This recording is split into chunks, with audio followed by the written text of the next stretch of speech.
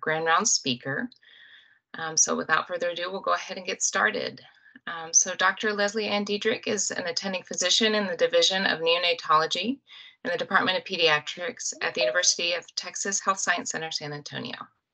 She's originally from San Antonio and completed her medical training at the UT Southwestern Medical Center in Dallas and her pediatric residency at Phoenix Children's Hospital, Maricopa Medical Center.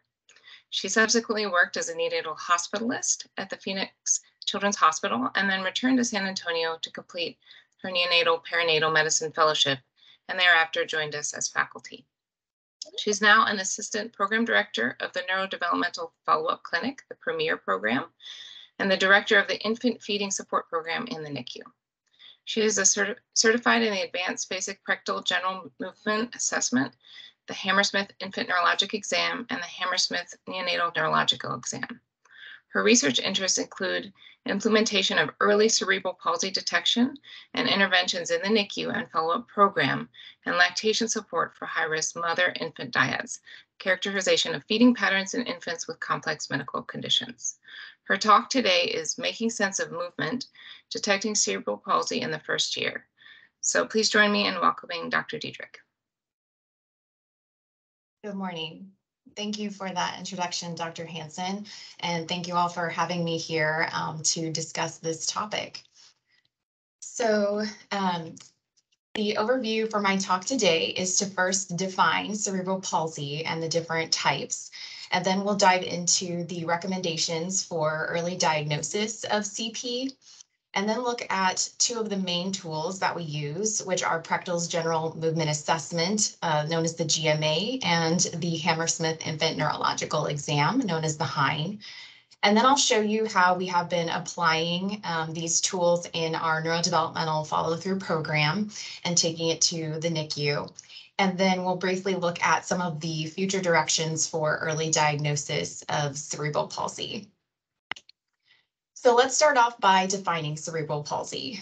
It is a group of permanent disorders of movement and posture causing limitations on activity that are due importantly to a non-progressive type of disturbance in the developing fetal or immature brain.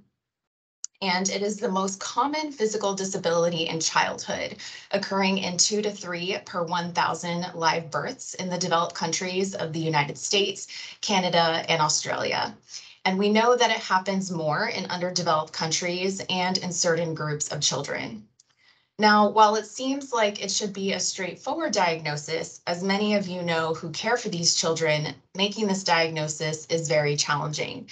And it was thought for a long time that in the first 2 years, this diagnosis was quote unquote silent and that it really couldn't be made until there were further more advanced motor abilities that were clearly compromised, such as walking and running. But we now know that that is not the case. And the average diagnosis currently has come down to 12 to 27 months. But in this area, we think that we can get it down even further and more consistently into the first year, and maybe even less than 6 months. But the challenge comes from the fact that this condition is very dynamic in the first 2 years. There are sometimes infants who will exhibit transient types of motor impairment and hypertonia. And so how do we parse that group of patients from those who are going to develop cerebral palsy? But it is very important to make this diagnosis early because the brain has a neuroplasticity that we want to take advantage of, and we want to be able to start our interventions as young as we can. And it has been shown that over 85% of parents actually suspect that their child has cerebral palsy before the diagnosis is given. So if we can shift that age of diagnosis down, we hopefully can reduce parental anxiety in conjunction with starting therapies that we hope could change the course of the condition. So why does cerebral palsy occur? What are some of the risk factors? Well, it's things that occur antenatally, perinatally, or postnatally. And certainly preterm birth is one of the most important risk factors. There are a variety of injuries that can happen to the brain. You can see here an example of a neonatal stroke, which would put an infant at risk for hemiplegic CP, sometimes a generalized type of CP, and then periventricular leukomalacia as depicted there. So there are cystic types, as in this picture, and then non-cystic types. So in this condition where we have ischemia of those periventricular areas that then lead to injury of the brain tissue, and that necrosis can lead to those cysts. And unfortunately, that damage runs right through the corticospinal tracts that control motor areas.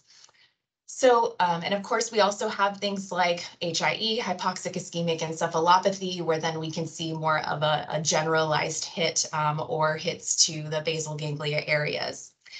Now, for a third of children, the etiology is going to be unclear. So unfortunately, that diagnosis of CP may come as quite a big surprise and shock for that family.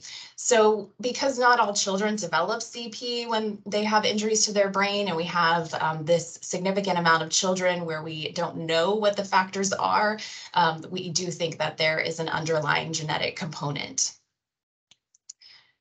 So here we see the different types of cerebral palsy, and for the majority of this talk, I'm going to be referring to spastic cerebral palsy, as it makes up 70 to 80% of the types of CP that we see. There are also dyskinetic and ataxic types, which differ based on the injury of the brain.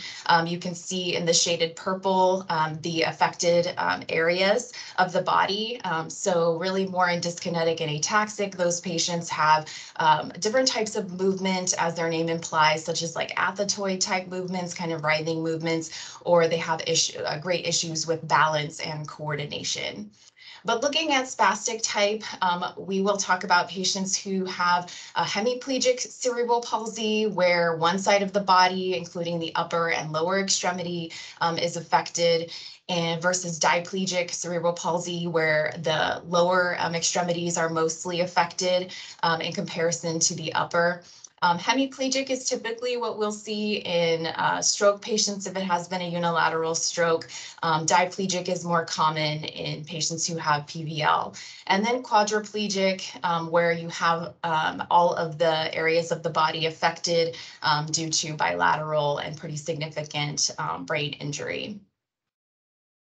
There are different levels of cerebral palsy. They are classified based on the gross motor function classification system, which is the GMFCS, levels 1 through 5. And I don't put all this up here necessarily to be memorized, but just to kind of show you the gradations that we can classify children in, mainly distinguished between levels 1 and 2 being more ambulant types of children, just needing minimal amounts of support, versus 3, 4, and 5, where those patients have a lot more difficulty ambulating and they require use of walkers or wheelchairs.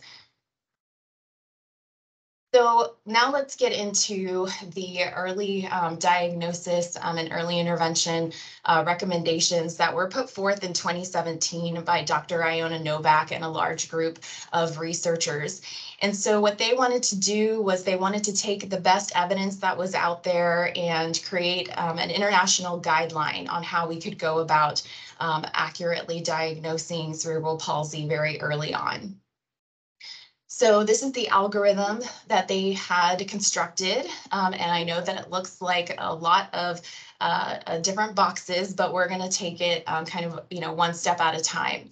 So the first important area is to look at your risk factors. So we talked about prematurity, encephalopathy. There are other risk factors for cerebral palsy, like intrauterine growth restriction, congenital infections. So we take those into account.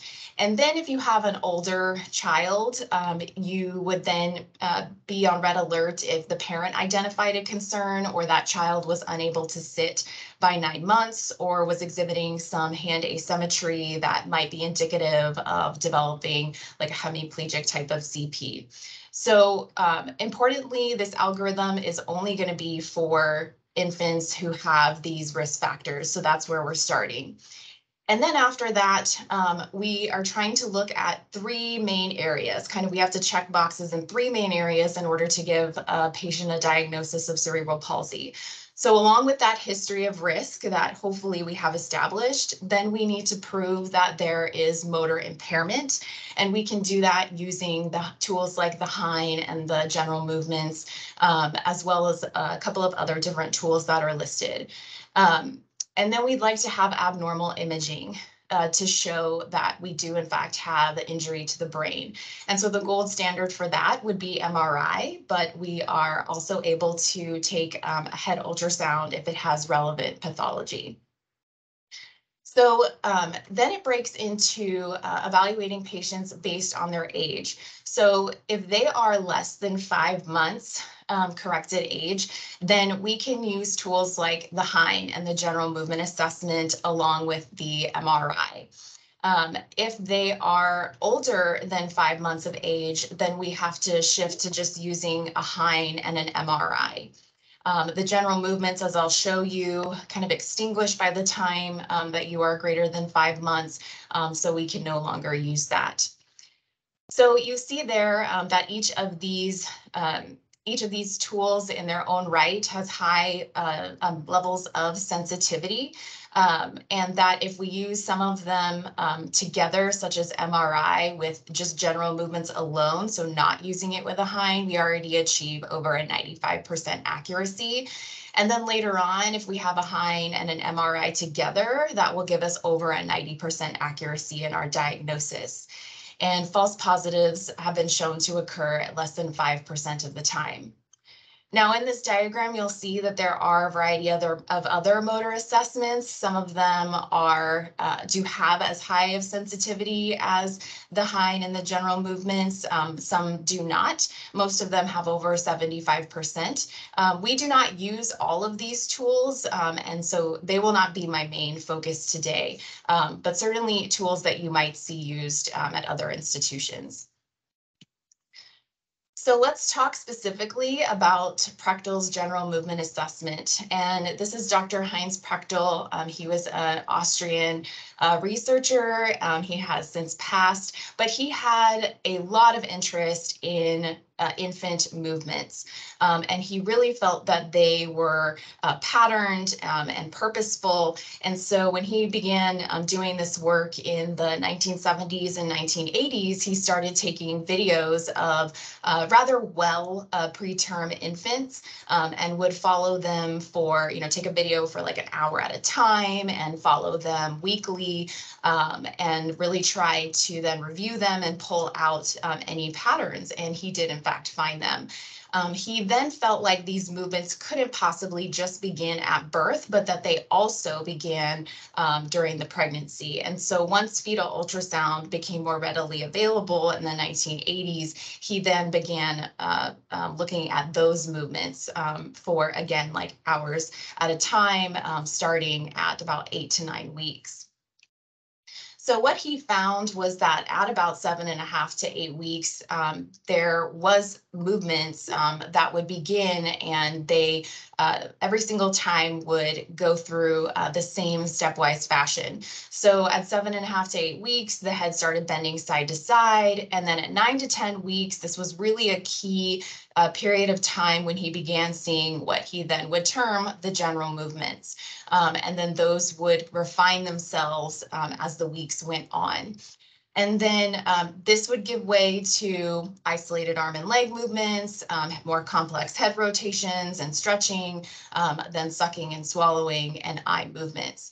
And interestingly, as he followed these babies through term and beyond, what he found was that if you had an infant that was, say, 30 weeks, born at 30 weeks, and you looked also at a woman who was pregnant at 30 weeks, the movements in that 30-week fetus were the same patterns as the movement of the baby who had been born and was now ex utero preterm. So these patterns seemed very kind of concretely made in the brain. So this is how he ended up categorizing all the patterns of movements that he saw, and we're going to walk through these different categories. So the first category is writhing movements, which is again starting at that 8 to 9 week mark, and it's going to last until 46 to 49 weeks. And this is categorized into normal writhing movements, poor repertoire, cramping, and chaotic movements. And after this writhing movement period, the movement actually transitions into what are called fidgety movements. And these fidgety movements will begin and overlap with the writhing movements, but the writhing movements will stop and all you'll have are fidgety movements until you get to about 4 to 5 months of age. And they peak in the 2.5 to 3 month age mark. And so fidgety movements are going to be categorized as normal, absent, and abnormal. And once those fidgety movements once you reach 4 to 5 months, they will then transition into voluntary and anti-gravity movements. So more purposeful movements like purposeful reaching and stepping and rolling over, etc. So you can see that there is only this relatively short window where we can see these movements, and then we'll no longer be able to evaluate them. So how do we capture these movements? What we do is we record videos. And so we record videos of infants when they are in the NICU, and then we follow them out into clinic when we have their visit at about 2 to 3 months, and we're able to capture movements then. So it is a 2 to 3 minute video. The baby is on their back and in non-restrictive clothing, so that way we can see the upper and lower extremities clearly. Ideally, they need to be asleep or in a quiet alert state. They cannot be crying or upset or too drowsy. We don't want a pacifier or they can't have hiccups or be distracted by any toys, and we cannot touch them. And the reason for that is because what we're interested in is really like the kind of baseline chatter and signals that the brain is sending to the body. So if any of those things are occurring at the same time, then it will disrupt kind of that baseline activity, and that distraction will lead to other movements that will kind of confound the movements that we're interested in. Now, interestingly, babies can be intubated when we take these videos, but we do need to be cognizant that they are not overly sedated. And when we watch these videos, we try to do this with multiple people who are certified in the GMA. So we at least have 2 people evaluating, and then a third if we need as a tiebreaker when we classify them. And when I show them to you, they will not have any sound. So we take away the sound because we want to focus just on the movement. So we ourselves need to kind of take away that ambient noise to really hone in on the movement. So these are pictures of how Dr. Prechtel used to obtain these videos. So they had to set up, a large tripod, large camera over the isolette. We're very spoiled now in that we can just walk up to our isolette pretty easily, or the crib, and just take out our iPad and start video recording. The most difficult thing that happens when we try to record these videos is that the baby might not be in the best state to record the video. We try to do this during nursing care times and before anyone actually touches the baby. And so if they are not in a good state for that 2 to 3 minutes, then we'll have to come back at another time. Then sometimes some of our patients who have the more significant brain injuries and that we are most concerned about sometimes are quite irritable. And so it can be really challenging to get a video that we feel is reliable. So now I'm going to take you through examples that we have obtained of these different categories of movement. So first, we're going to begin with the writhing movement period and go through the 4 different categories. So first is normal writhing, and I'm going to play this video a couple of times. Let me see if I can get it to work.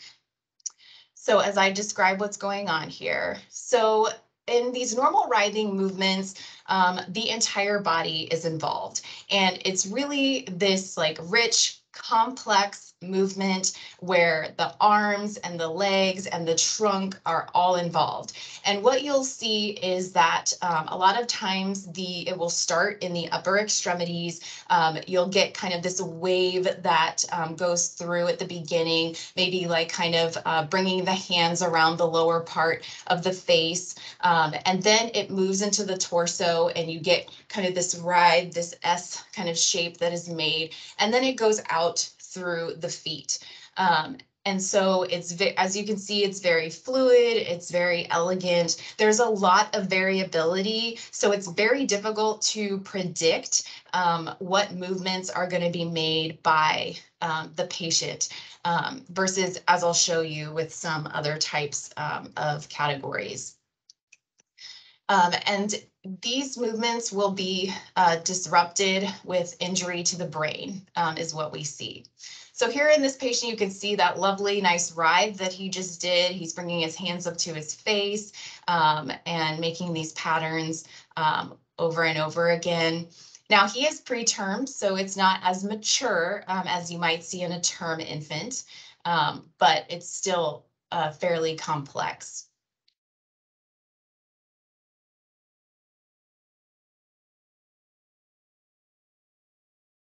And there is some stretching that occurs. There may be stretching that you see in between the movements. That in and of itself is not necessarily part of normal, but just we look at the normal patterns that we see kind of underlying and in between those areas. So here is another baby. This baby is intubated.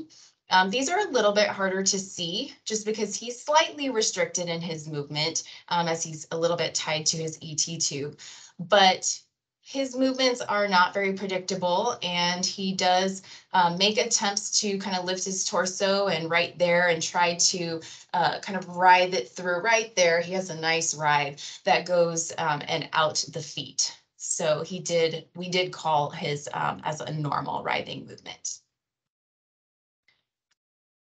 Then there is poor repertoire.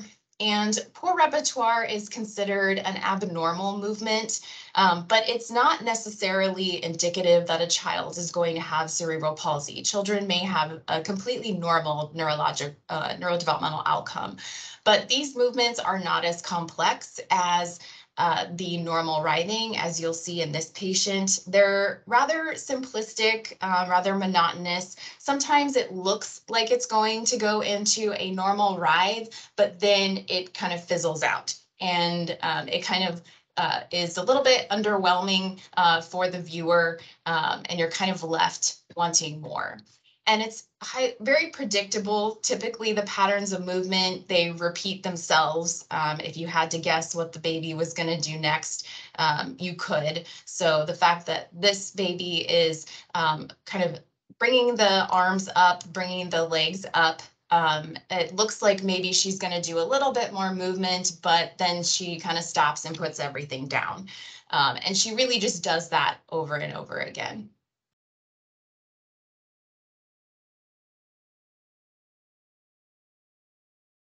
This is another example of poor repertoire in this baby who was a 25-weeker, now 37 weeks. And so there it looked like, oh, maybe he was going to lift up his arms, bring something through his torso and his legs and have a normal writhe, but he did not. He stopped.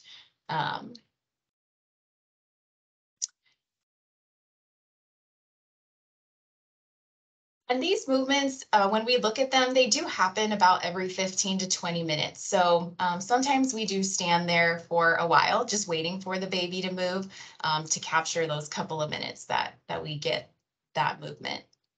There he is again. He's kind of bringing his arms up, bringing his legs up. Oh, but it doesn't really go into more complex movements. Now, that's in comparison to what is called cramped synchronized movements. And these are concerning movements. They are considered abnormal. They are very rigid movements. Here is a patient who has bilateral cystic PVL, and you can see right there, he tenses his entire body. So all the limbs and the trunk contract together, and then when they relax, they do so simultaneously. Now, you may think that, you've probably seen babies who have had kind of that tensing motion, or perhaps they like bring up their legs and they kind of tense themselves. So that is not necessarily cramp synchronized movements. What we're looking for is the whole body tensing up, as in this example, the trunk tensing up all at once and relaxing all at once, and the fact that it is occurring consistently. So when you look at a baby's movements, if they have a lot of other movements going on in addition to some of these contractions, we can't necessarily say that it is a fully cramp synchronized movement. So in this baby, for instance, you're just seeing a snippet here, but this is the movement that he was exhibiting for the entire 3 minutes of the video. If we see this cramping consistently over multiple weeks, then that is very highly predictive for spastic cerebral palsy. So for this baby, we did take another video 2 weeks later to see if the cramping continued. And in fact, it did. So you can see there his arms, his legs, again, tensing, his abdomen tensing as well. So then he rests, and then I believe he's going to have another one right there. Now, sometimes people worry that, are we looking at potentially seizure activity? And the vitals are all stable while this is happening. You can see that he's, he's quiet and in that quiet alert state. And so, but if you are concerned that it could be seizures, certainly you can get an EEG, and you should not see any epileptic types of activity with these movements when we're looking at general movements. And lastly, there are chaotic movements. I actually don't have a video of this because chaotic movements are exceedingly rare. And in the almost like 300 videos we've taken, we have not found a true chaotic movement. But what happens in chaotic movements is that the limbs are all moving very abruptly in very large amplitudes. They are not smooth whatsoever in their quality. I kind of think of a baby who is very upset and they start kind of moving their arms and legs like very erratically and very big, except for these babies, they are not upset. So they are calm and they are doing this. These movements usually happen for a short window, and then they usually progress into cramp synchronized movements, and they're very concerning if you see them. So that is the writhing movement period in a nutshell. The next movements are going to be fidgety movements. And I should have said too at the beginning that, and especially going into fidgety, which can be really hard to see, that I don't expect to make everybody experts in interpreting these videos. The kind of point of going through them is to really expose you, if you have not already been exposed to the general movement assessment, and to show you kind of the things that we're on the lookout for, what things could be concerning, and really hopefully you can take away an idea of what is normal and what is very abnormal. So now we'll look at fidgety movements, which are in the 3 categories of normal, absent, and abnormal. And these are patients that we see in clinic at the 2.5 to 3 month mark. So these movements, they can be very difficult to appreciate, but what we're looking for is kind of like little ticking movements. And so what we look at areas in the wrists and in the ankles. We're also looking in the shoulders and in the hips to see if they kind of like basically wiggle a little bit. They are described as these movements being variable in their acceleration. They are continual while the patient is awake. They go away when the patient is asleep, and they can occur in any position. So we do have them lay down while we capture these videos so we can just see them better. But we can even see them if a mother is holding like her child. They will continue. Now, there are big movements that might happen, like kicking of the feet or moving of the arms. The child may even bring their arms together. But what we're looking for are these very fine, subtle movements that are seen in between or while those are ongoing. So for this child, you can see, and if you look at his wrists, they kind of, he brings his hands together and he has very tiny little movements that happen there. He's a pretty good example if you focus in on his feet, that he's kind of like the ankles of his feet have these little kind of fidgety ticks in them. And his hips do move just a little bit as well. So we try, and when we're looking, see right there, he kind of pushed his foot down, his left foot down a little bit. So when we look at them, we really try when they start kicking to kind of push that noise out of the way and see if the fidgets come through. So right there, he also had a little bit of fidgeting in his feet as well. And there he's also continues to fidget his feet. Again, just focus in at those ankles, and the wrists are probably the best places to see it. Now, we're not looking in the toes. Sometimes you do see little toe movements, but that doesn't really count. This is another patient. He has pretty good like upper extremity fidgets, but he does fidget quite a bit in his feet. He's already starting to do it. So I'm just gonna, he does have those toe movements I talked about. So just try to ignore those, but look at his ankles.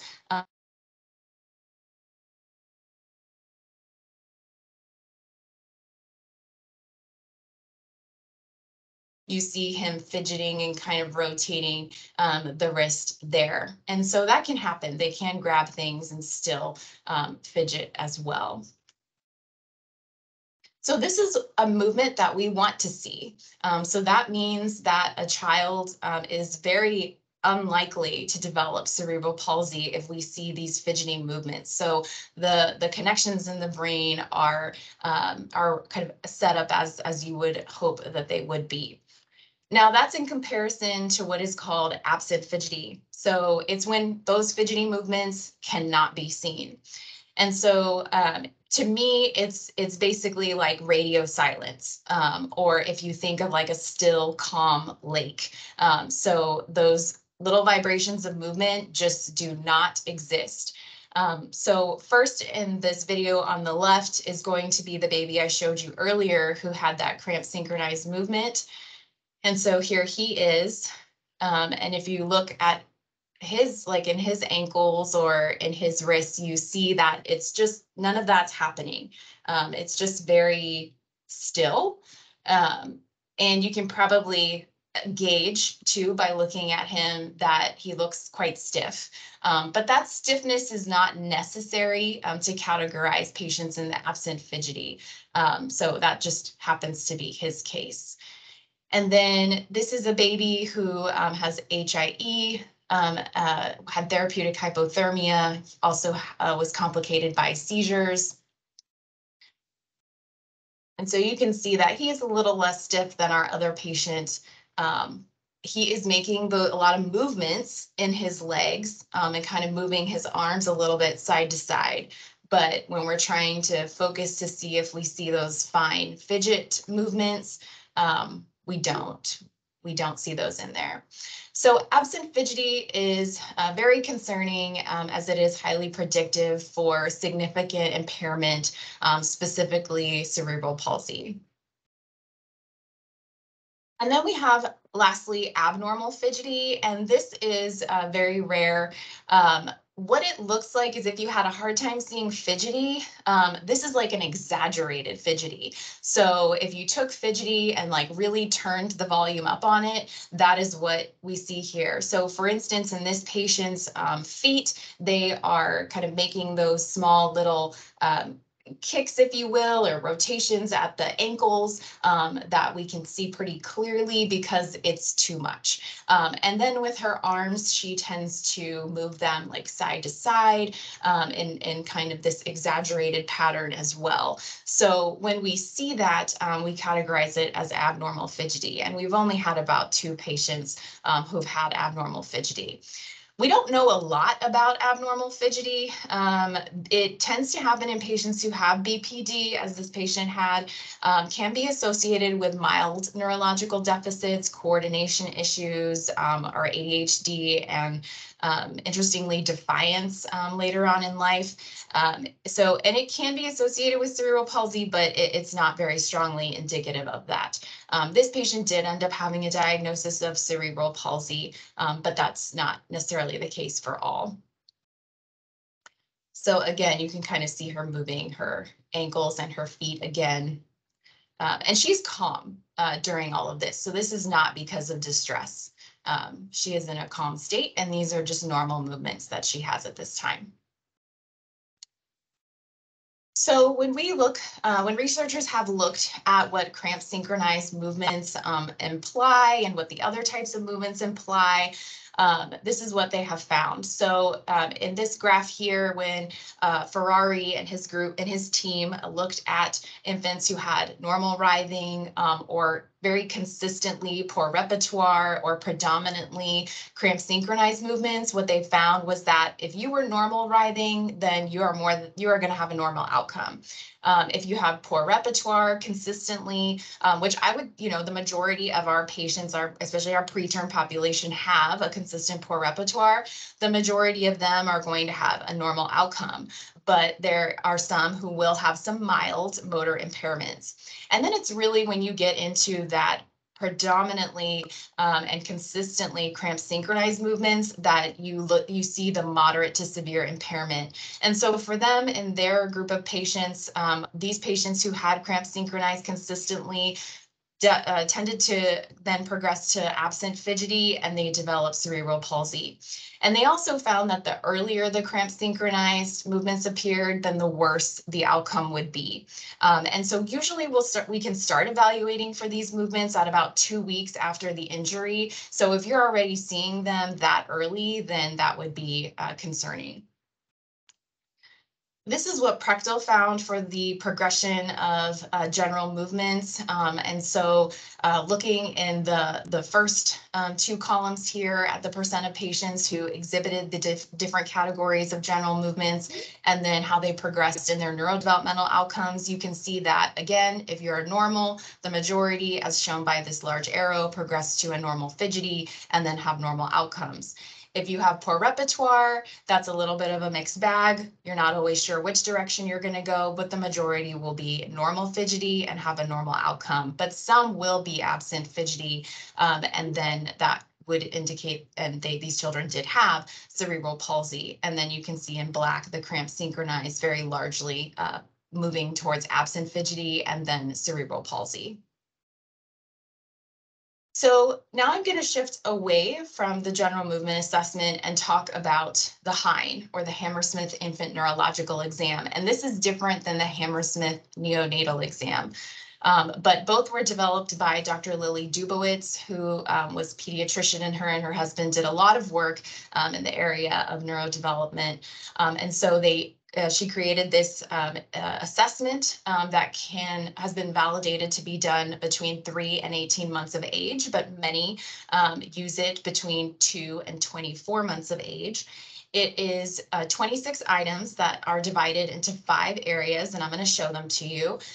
They're divided into cranial nerve function, posture, quality and quantity of movement, muscle tone, and reflexes and reaction. And you can score from 0 to 78. There are score cutoffs by age, as you can see in the box on the right. And so if you fall below those score cutoffs, then that is considered an abnormal exam, and we would be concerned. We also take into account asymmetries. Some of the items are divided into right and left. And so if you have more than 5 asymmetries, that would also be concerning. So here is what the assessment looks like. And it takes about like 5 minutes, really, once you get quite proficient in it to perform. And you'll see some things that are probably familiar to you, like the scarf sign, popliteal angles that we do. And you can see here that the R's and the L's indicate those items that we are going to be looking for asymmetries. So some of the things we do is we, for instance, look at the ability to track with the eyes in an arc. We look at their auditory kind of response to a rattle or something like that. And then we're going to assess their tone in all of these different ways, various maneuvers for the upper extremities and the lower extremities. We'll put them in different types of suspensions. And then we will look at their posture. So we'll bring the patient into sitting position and see how well they can maintain that and what their head and their arms and legs look like. So these are going to be videos, as I don't have videos of myself performing the exam, but these are videos of a neurologist from Italy, Dr. Gussetta, who does a lot of work in early detection of cerebral palsy, just to show you what a couple of items look like. So this is going to be the scarf sign and passive elevation of the arm.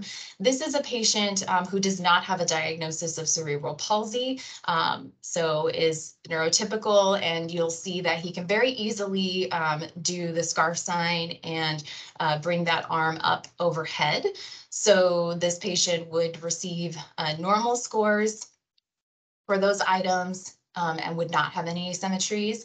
This is in comparison to this child who has hemiplegia, and you can see that arm closest to us and the screen is quite tight. So that scarf sign was very difficult to elicit. And when he tries to lift up the arm, that arm is not. It's very resistant to his efforts. So that patient is going to have a lower score on that item and will receive an asymmetry marking.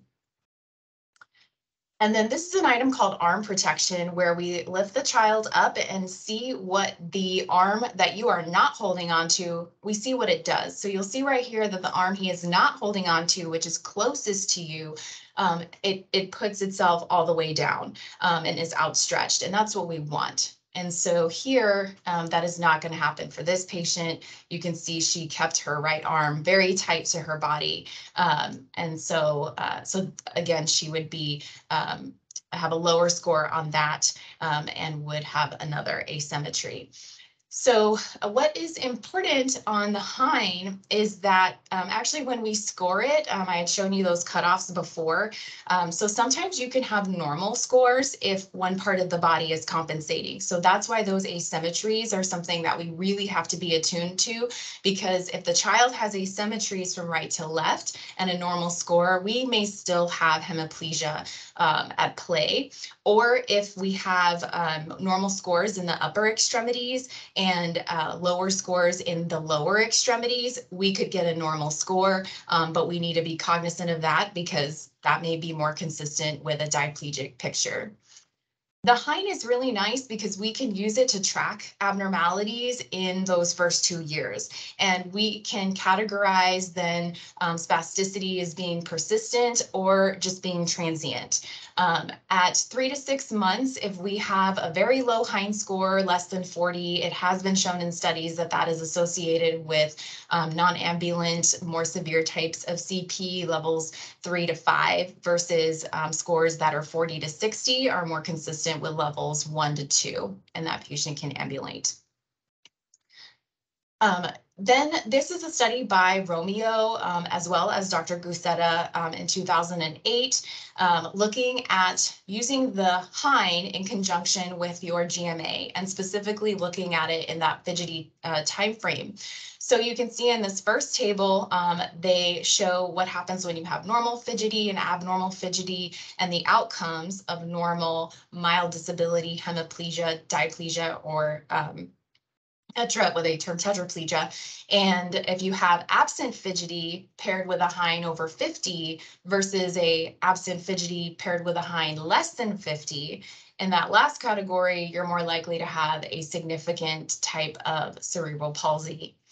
And then when they looked at the correlation between outcomes and each of these assessments, looking at general movements, Hein, ultrasound, or pairing the general movements with the Hein, they found the strongest correlation to neurological outcome being no CP or CP, that was, this last one had the strongest. So at 3 months, the sensitivity and specificity is quite high. 94% and above for detecting cerebral palsy when you use these two tools together. So going back to this algorithm, you may have asked yourself, well, what happens if I don't have all of these criteria? What if maybe I know that there's a motor impairment, but maybe I don't have an MRI or a head ultrasound that is showing me pathology, and perhaps you don't have the strongest of risk factors? Well, in that case, we won't diagnose the patient as having cerebral palsy yet, and instead we can give them this diagnostic term that is high risk for cerebral palsy. And that is very specific. It is not to be confused with, it's not to be the same as high risk for neurodevelopmental delays. It is very specifically that we are concerned this patient could have cerebral palsy, but we're in a little bit of a limbo phase. And so while we're trying to parse that out, we still want to get that patient into interventions because the patient could have cerebral palsy, but clearly has motor impairments that we would like to help them with. And then we can wait until their next assessment, which is going to be that Hein, and see if they are still falling below the cutoff and we're still concerned, or if they are not. And we may or may not transition them to then a diagnosis of cerebral palsy. So what do we do in our follow-up program? So we have taken the GMA videos into the NICU. We are currently looking at preterm infants who are 33 weeks or less, 1,500 grams or less, and anyone with neurological conditions that put them at risk for CP. We try to get 2 videos. The first video is at 34 to 36 weeks corrected age. And then the second video we try to get before discharge or at the 40-week mark. And if we do see that cramp synchronized, or if some days see chaotic movements, then we repeat that GMA 2 weeks later because of that strong association with CP if it is consistent. And if we don't have a head ultrasound that has relevant pathology for an infant who has cramp synchronized or chaotic movements, then right now we are recommending an MRI to the medical team. When we move to the clinic, we then repeat a video at 2.5 to 3 months and do that in conjunction with a Hein. We're looking for that fidgety movement. If we see it and the Hein is normal, then we will wait to see that patient until 12 months of age.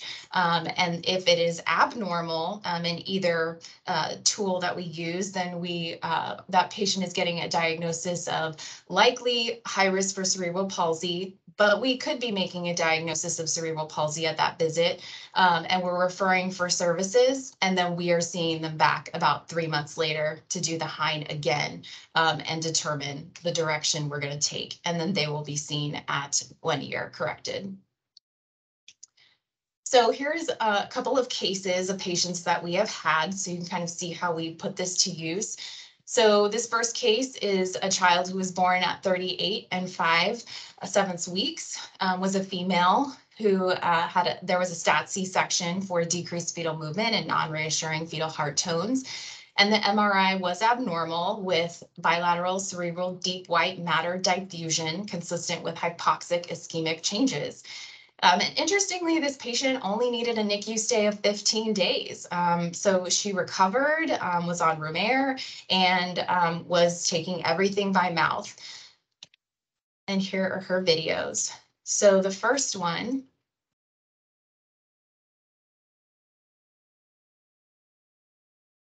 you can see here that she's trying to move. We see a little bit of movement in the torso, kind of pushing up.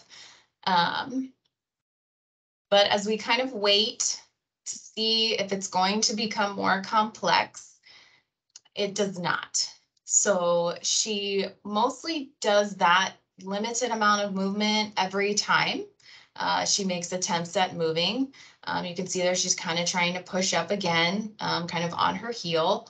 But definitely not that like really rich, complex movement, not bringing hands around the face, not seeing like rise all through the torso and through the legs. It's just kind of simplistic, simple in its movements. And so we did call that video as a poor repertoire movement. And then when we saw her in clinic, this is her video.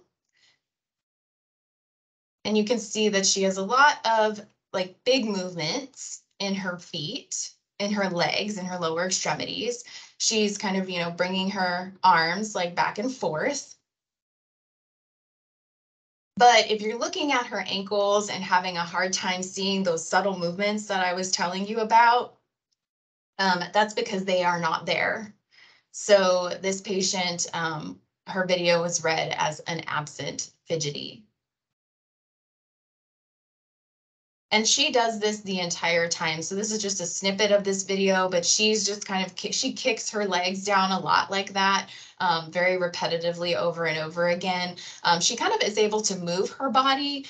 So you might think, oh, am I seeing like fidgets in the hips? But it's really just the large movements of the legs that are causing her to kind of shift over a little bit. So she had a Hein at that time, and it was 52, and she had 3 asymmetries.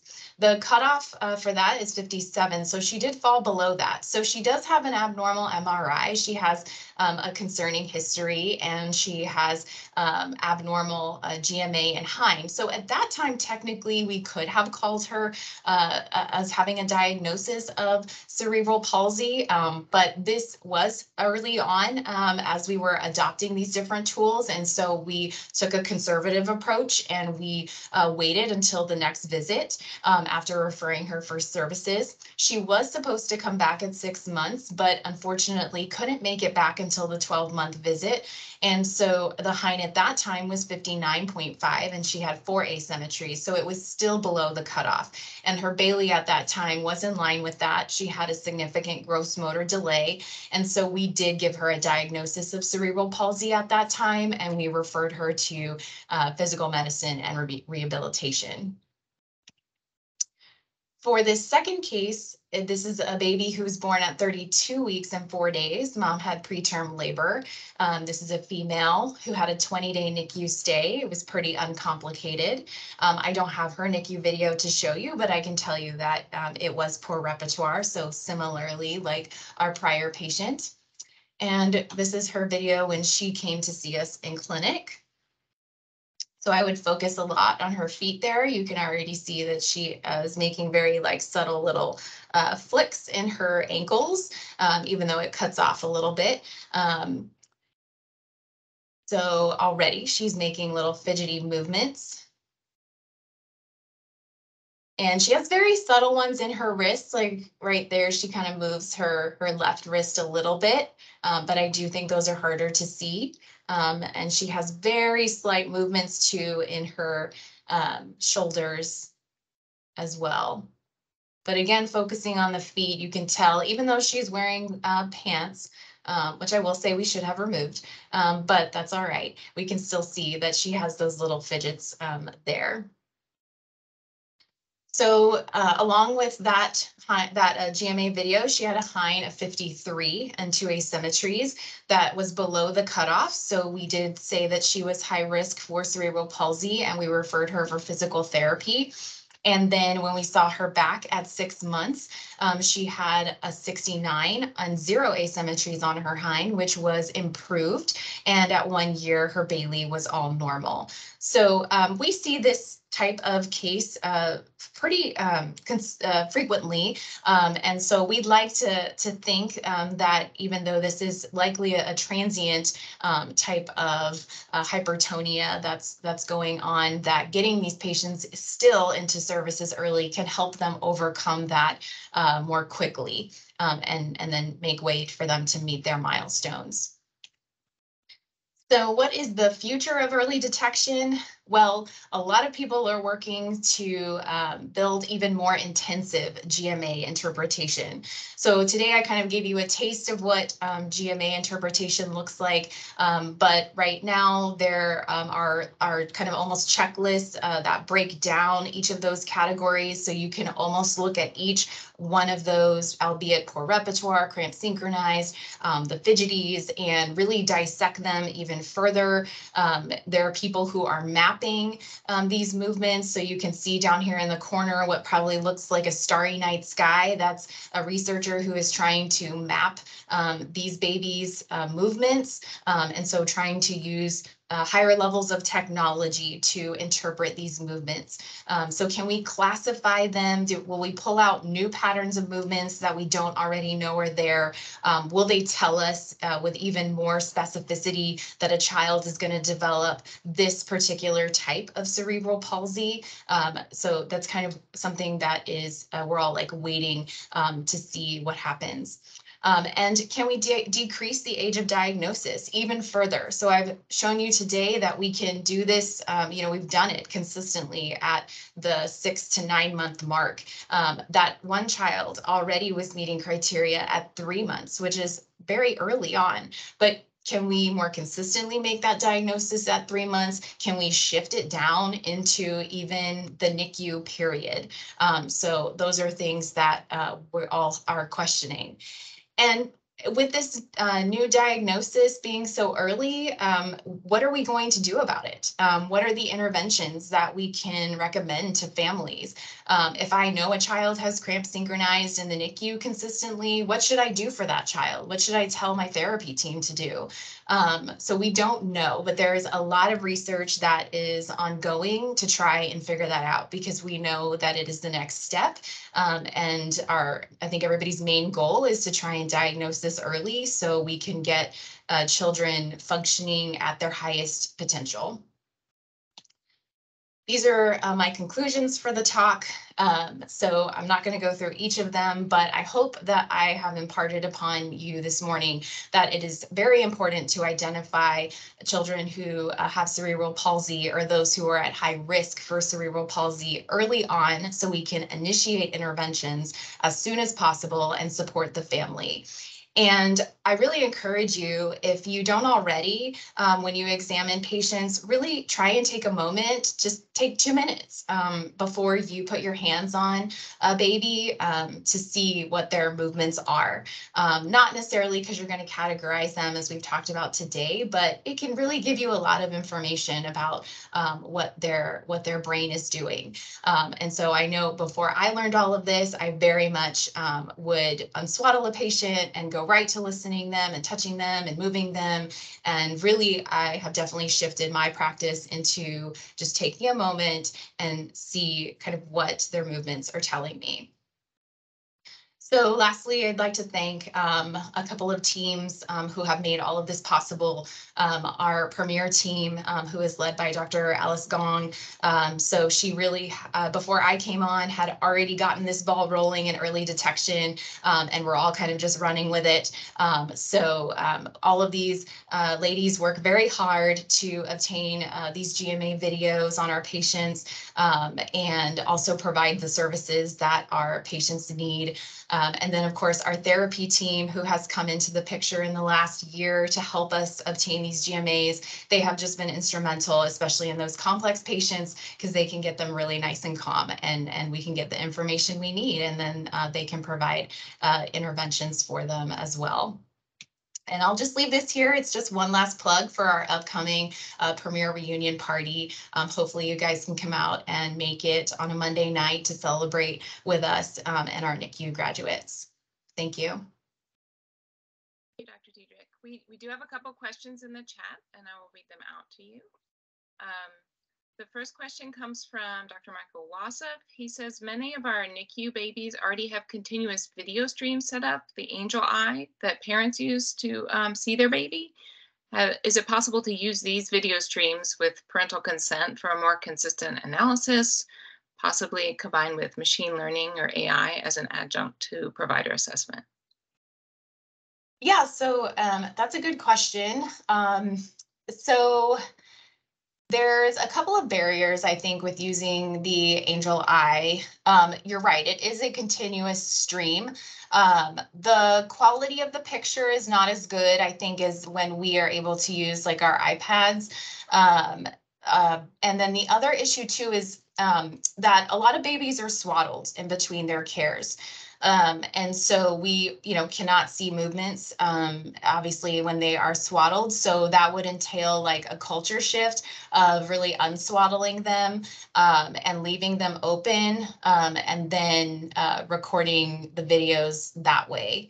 Um, so I think, and we don't know for sure, right? If swaddling is it hindering those movements, those normal movements or not. So something to potentially look into, but I think that there are a couple of difficulties kind of going that route. And there's one other question in the chat and one hand up. So the question in the chat from Dr. Meyer is, can you comment on how pain affects the writhe? Does it increase or decrease it? And also, what is the association with congenital heart disease and abnormal movements? Those two questions. Okay, so I think I heard the first was about pain. Is that correct? Yes. So yes, so I think if a baby is in pain, it can disrupt the writhe. So we don't want the baby to be in pain. I can tell you too, I've also been, I don't know the answer for this question of, I have some children who have really significant reflux, like constantly are refluxing and arching, and I don't know how it affects their writhe. So sometimes I can see cramping in those patients, but I'm not sure if it's the reflux or if it's truly the brain and the cramping. And so to answer that question, the pain will disrupt it. The congenital heart disease question is also a really good question. So I do not know. That population has not been specifically studied. And there's actually a lot of populations that haven't been studied. The other one that I think of is like neonatal abstinence syndrome, because we actually do take videos of those babies from our used in like our follow-up clinic as well. So we want to look into what that shows. But yes, certainly children with congenital heart disease, that's an untapped area, would be challenging, obviously, because of the surgeries that they undergo, and balancing that them being in a calm state, I think, and not in pain, to try and capture those movements and see what their neurological outcomes are. And Dr. Manley, do you want to ask your question, and then probably we should close out after that because we are at 8:30.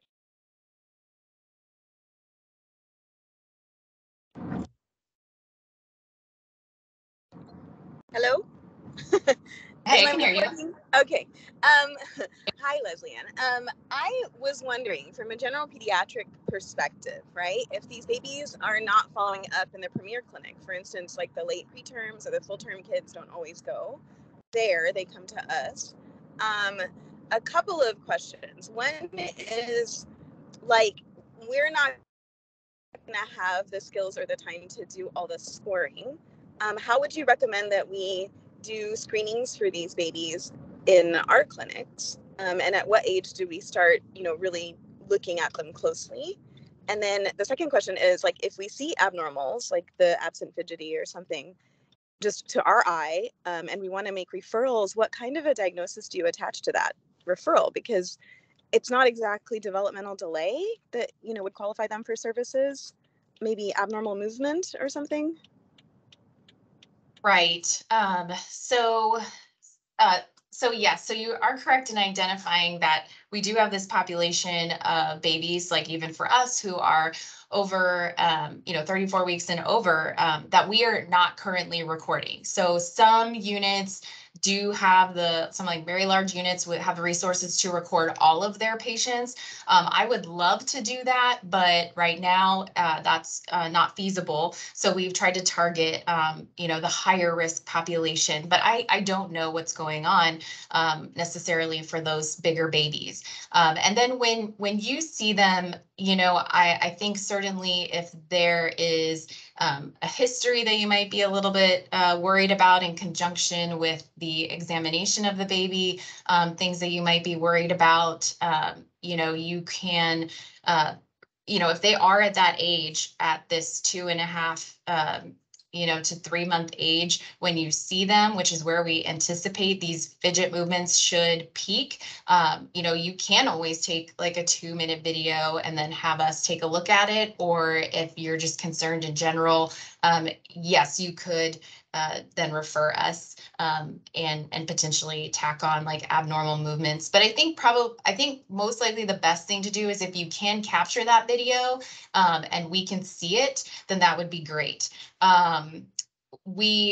Interestingly, there is some work being done on like kind of, can we apply this like virtually? Because we did implement using the GMA and the Hein virtually with our patients during COVID. So in a couple of those videos, you probably noticed those patients were not in the clinic. They were actually like in their homes. And so we were still able to make these assessments. So people can even like, I guess, call us up, right? Like any of those kind of telehealth visits or telehealth consults, and we can take a look. Because if you can give us like an age and a history and we can see those movements, then we could kind of guide you further. Thank you so much, Dr. Diedrich. Thank you. So everyone, please join me in thanking Dr. Diedrich again. And if you didn't get it yet, the code is in the chat.